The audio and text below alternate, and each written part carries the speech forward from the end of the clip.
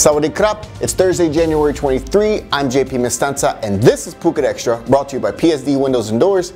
Let's start with our top story. More details are emerging in the aftermath of Wednesday's arrest of the headmaster of a temple school who admitted to robbing a gold shop in Lopburi province less than 2 weeks ago, in which he killed 3 people, including a 2-year-old boy, making off with 500,000 baht worth of gold.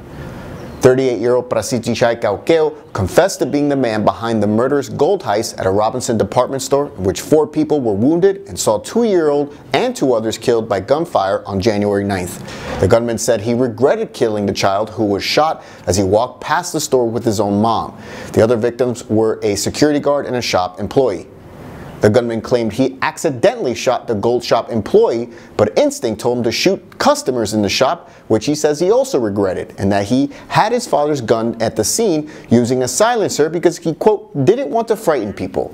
Meanwhile, after he had originally told police that he dropped in a nearby river all 31 gold necklaces stolen in the robbery, leading to an 8-hour search that turned up nothing, but overnight, Prasitichai told police that the gold was actually hidden in a hollow strut under the roof of his father's house in Lopburi, which was found early this morning.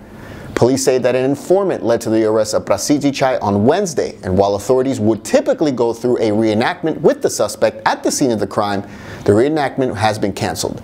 Prasitichai, who says his motive was simply financial, he's been charged with murder, robbery, and using a weapon in public, among other charges. The 10-year-old Chinese boy suspected of carrying the Wuhan flu, who had been quarantined since his plane arrived from a Chinese city on Tuesday night, he's now being confirmed that he has tested negative for the virus and will rejoin his parents today. The chief of the Phuket Provincial Health Office, the PPHO, Danit Samkeo, is confirming the news of the boy's status, saying he simply has the regular flu and is leaving Vashida Phuket Hospital today. The boy landed in Phuket on a direct flight from Wuhan on Tuesday, traveling with his parents on a group tour, and officials at the airport identified the boy's elevated body temperature upon landing. No one else on the flight exhibited any signs of infection, according to Chief Danit. Meanwhile, regarding the World Health Organization set to decide later today whether to declare the Wuhan coronavirus outbreak a World Health emergency, Chief Danit said that any such declaration would make no difference to the efforts by health officials in Phuket to prevent the virus from arriving on the island. Any suspect of having been infected can call the PPHO Disease Control Division at the number below. Phuket City Police are searching for 2 men who reportedly robbed a woman staffer at a restaurant in Rasada, allegedly making off with a lottery ticket that entitles the bearer to 200,000 baht. Police were notified of the incident, which is reported to have taken place at a restaurant in Rasada. 47-year-old Pontip Chanchaksu told police that about at 11:30 p.m. on Monday, she went to lock the storeroom when a man who was hiding in there grabbed her, dragged her in the room, and a second man showed up. They violently hit her, then bound her hands and feet and gagged her in the mouth with a cloth. The woman's shoulder bag was stolen, containing cash and a phone and a lottery ticket from the January 17th National Lottery. Hours later, at about 5:30 a.m., the woman says she managed to untie herself and looked for her belongings, noticing that the robbers stole the cash and the lottery ticket, number 456371, which was the winning ticket for the second prize of the lottery draw, entitling the bearer 200,000 baht. At this stage, police are attempting to track down the robbers, although Porntip was unable to give a clear description of the attackers, saying it was too dark to see them clearly. And police declined to confirm whether Porntip had any substantive proof that she was in possession of the winning ticket before the robbery. Phuket Extra will be right back after this.